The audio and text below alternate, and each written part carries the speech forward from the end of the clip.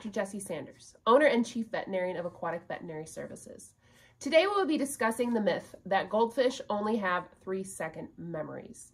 Now, this is a very common reason for people, putting them in a bowl or a tank with nothing in it. It's like, oh, by the time they swim around, they've already forgotten what they've seen. Well, this isn't really the case.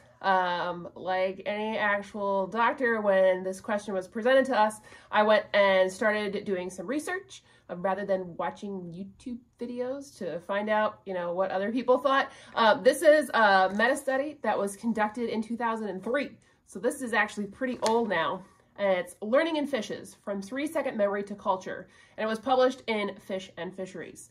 So it has a great quote in here that basically these people went and collected all the studies that have been done on fish memory and societies and culture and boiled it down to this lovely 4-page paper. And the link is below for any of you who want to read it for yourself. But it has a great line in here. It's like, gone is the image of fish as dredging and dim-witted pea brains, driven largely by instinct, and what little behavioral flexibility they possess being severely hampered by an infamous 3-second memory.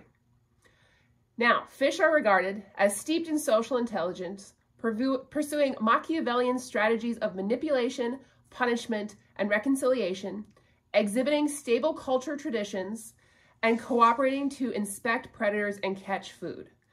Fish not only recognize individual shoalmates, but they monitor the social prestige of others and track relationships of the third parties. So, hopefully that sums up in a quick couple sentences. Goldfish and many other fish do not just have 3-second memories. From what we found, especially for ponds that I've visited year after year after year, they remember me. And if it's by my tone of voice, from my scrub top, from the way that I approach the pond. I mean, I'm sure they remember me as soon as the net goes into the pond.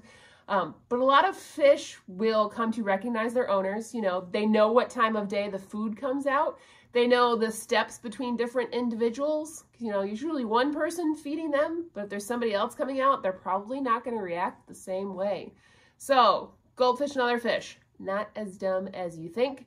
They are certainly capable of remembering you, remembering their routines, making friends and cultures, and who knows what else. We're only probably just at the tip of the iceberg of what fish, given the many different species, have in their little brains to process the world around them. So thank you so much for the person who recommended me making this video. I learned a lot and got a great paper to share with everybody. The link is below if you'd like to check it out for yourself. So thank you so much for watching. If you have any other questions about fish or fish health, please visit our website at cafishvet.com. At Aquatic Veterinary Services, fish are treated like family.